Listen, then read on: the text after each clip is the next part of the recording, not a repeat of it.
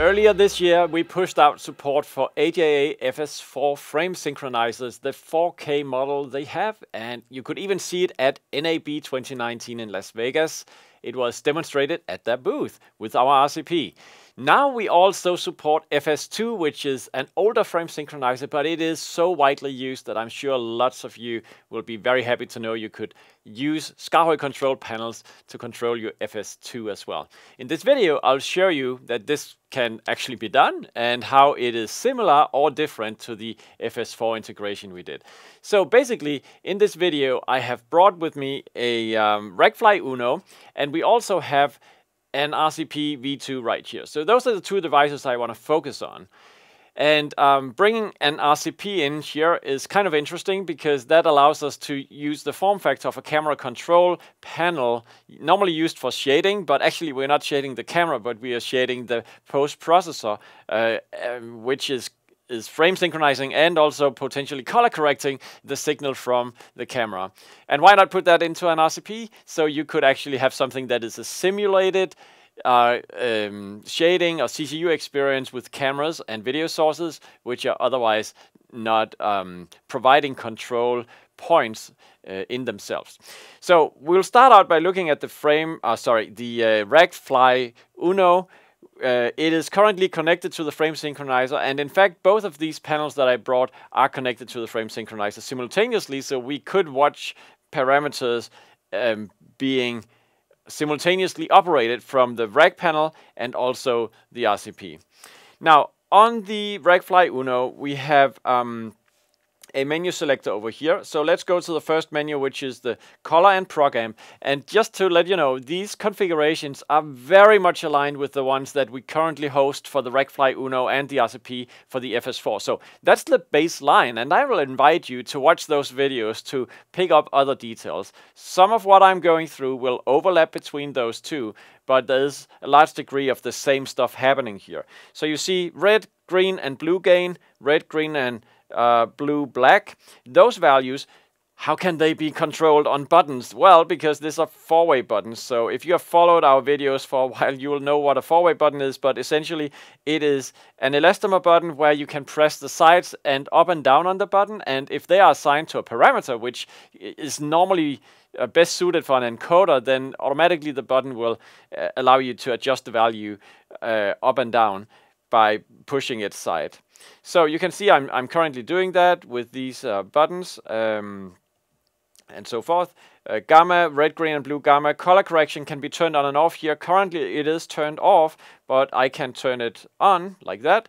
And talking about these two panels working together, you can actually see, if you look here, we have the color corrector enable, disable button right there. So as I disable color correction here again, why do I need to press it twice?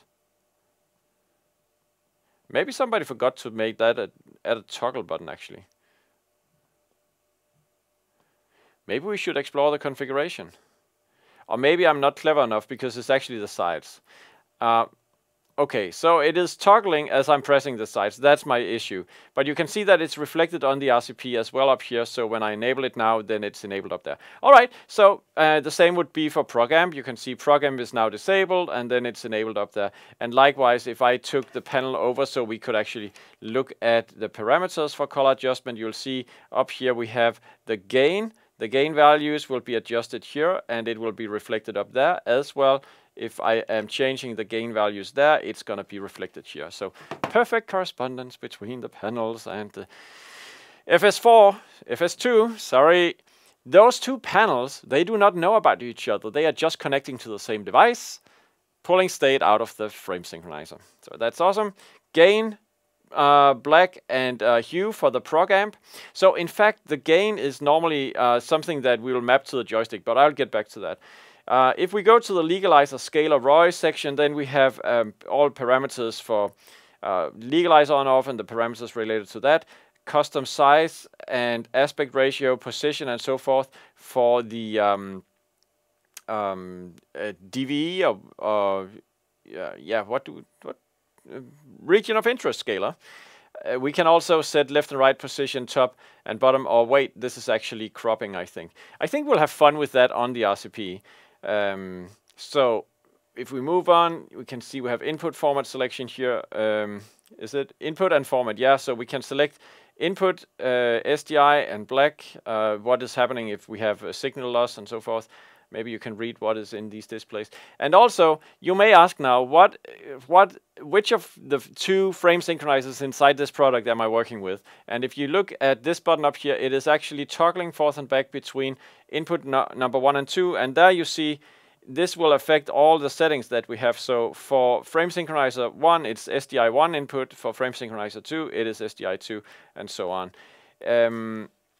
Let's move on to audio and presets. So we have some audio options here, which are also found on the RCP. Then we have presets we can recall. And if I hold down the shift key in this section of the panel, we can access other presets, up to 20 in this case. And we have a factory reset option over here as well, using the shift key. The shift key is actually only available on this 4th menu. That's the only place that we decided to put it, because everything else was nicely mapped out to all these many buttons.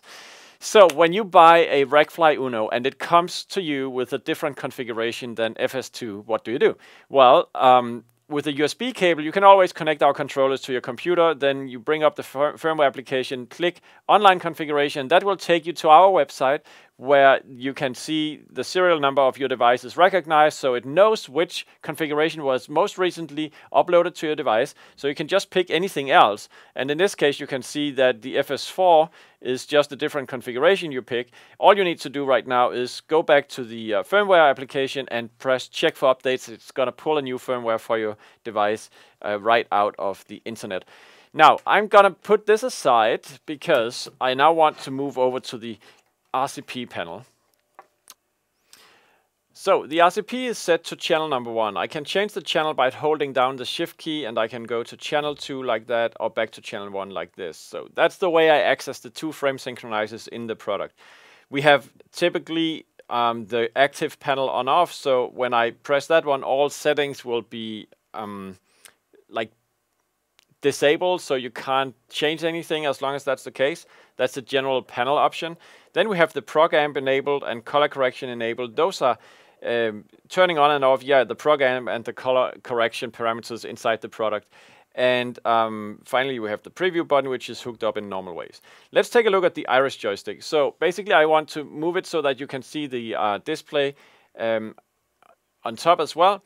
And the iris joystick is obviously not correcting iris on the input source, because it is just an SDI source going into the frame synchronizer, but it is manipulating the gain of the prog amp. So if the prog amp is actually selected, let me just turn off color correction there, we should be able to see that it's changing the gain of the input source. So this is the max gain I can provide, 1.50, and I can take it down from there. I can also adjust the master black. So notice as I'm turning the ring, I'm adjusting the master blacks, or the blacks of the image, like that. Let's see. And these things are actually found if you go to the program menu. You can see the master black settings are found in the menu up there. Likewise, the gain are reflected in the display on the top here. Now, what else do I want to show? I want to move quite quickly to the top section of the RCP, really, because in the top section you can see this is a menu selector.